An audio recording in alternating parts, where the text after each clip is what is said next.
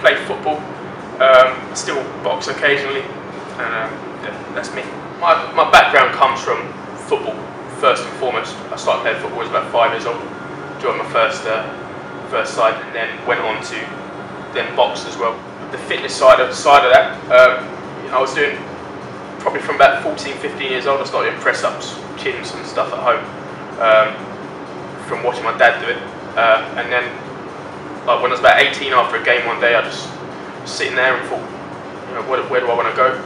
What do I want to do? And personal training jumped out. I'd say I'm different to the stereotypical PT. I don't like barking orders. I like a lot of feedback from my clients. I like to know that they're enjoying the session. I like to know that they feel like they're going somewhere from it, rather than just, you know, almost killing people in sessions, which is a lot of what you would see on a movie or TV show, personal trainers.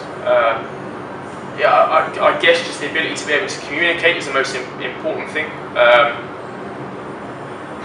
Be able to take criticism as well, because you'll get quite a bit of that, where people almost, they have too high expectations almost, and they'll try and expect to go from a tiny little guy to a massive Hulk in the space of a year.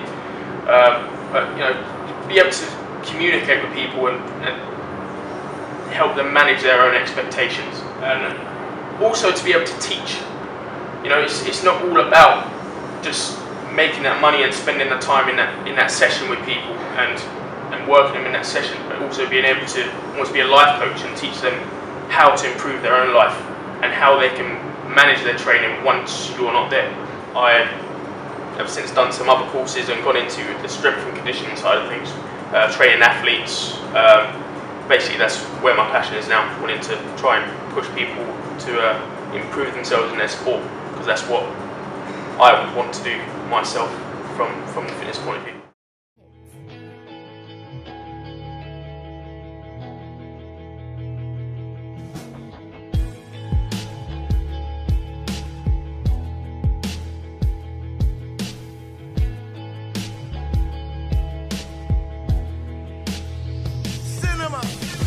Quite a lot of times doing this job where you realise you've actually made a difference to someone's life, and I'd say that's probably the best part about it.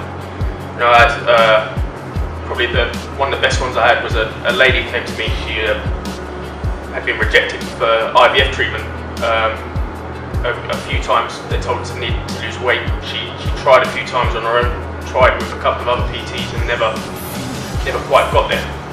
Bit down on herself. Convinced her to give it another go. I'd probably only done about 20 sessions with her before she moved on, she moved house. But because of the information I'd given her, she was then able to continue it herself. I just got a text message. I hadn't spoken to her for about a year. I got a text message from her, or a picture message. And it just had a picture of a scan photo and saying like, "Thanks for all your help," and that was it. And that's one of the best things about this job. Find me on Twitter at Chris Rowlatt, and also I write a blog. You can contact me through there, chrisrowlattfitness.blogspot.com. My name's Chris Rowlatt, and you're watching Sports Minds TV.